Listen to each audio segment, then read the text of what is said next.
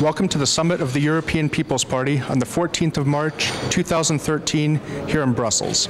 Today, we've been joined by top leaders from the EU institutions, heads of state and government from the EPP family, opposition leaders, ministers, members of the European Parliament, and other leaders in the EPP family to discuss the most important and timely issues in advance of the upcoming meeting of the European Council.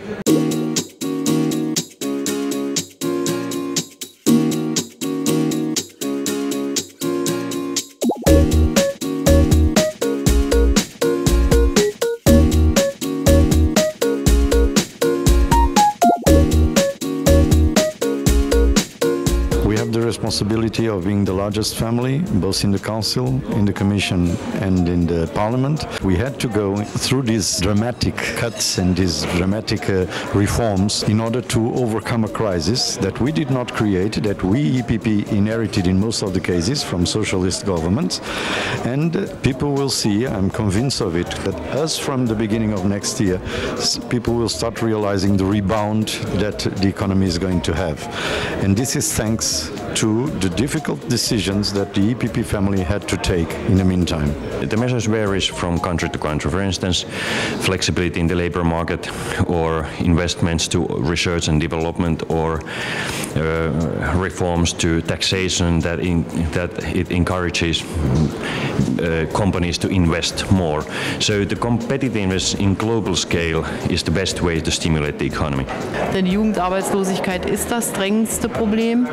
Und sicher werden wir mit dem Parlamentspräsidenten auch darüber sprechen, wie wir schnell zu einer finanziellen Vorausschau kommen können. Denn dort sind Mittel zur Bekämpfung der Jugendarbeitslosigkeit festgelegt und die müssen aktiviert werden. I think we've had a really good start, if I may say so. So we have obviously managed to secure agreement on the MFF at Council, which is a hugely important breakthrough. We've made progress in a lot of the single market files, like public procurement, for example, close to conclusion on the accounting directive. These are really important for ensuring that SMEs particularly have better opportunities and can function more effectively across borders, thus, contributing to growth and hopefully creating significant numbers of jobs. We've also managed to secure agreement on the two-pack, which is hugely important in terms of stability and ensuring a strong and vibrant future for our currency. And we have made progress on a range of other significant files. I think one important one is the agreement which has been reached at the top political level between the United States and the EU to move forward now on a transatlantic free trade agreement, or partnership as some like to call it. And I think that that's very important, but of course the work that we have to complete now is to secure agreement on a mandate at Council before the end of June. We expect to join as of January 1st, 2014. Of course, to get us there, to fulfill all master criteria in a convincing way, in a sustainable way, it took us a very serious adjustment.